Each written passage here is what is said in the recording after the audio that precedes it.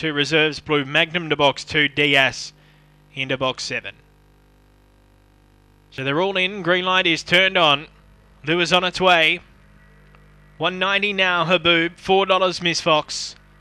Ready.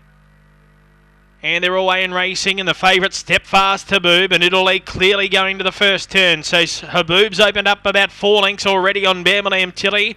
Checking off heels Diaz on the outside, so running to third Miss Fox. Then Blue Magnum and Zuletta at the end. They turn for home, and Haboob's put a gap on them.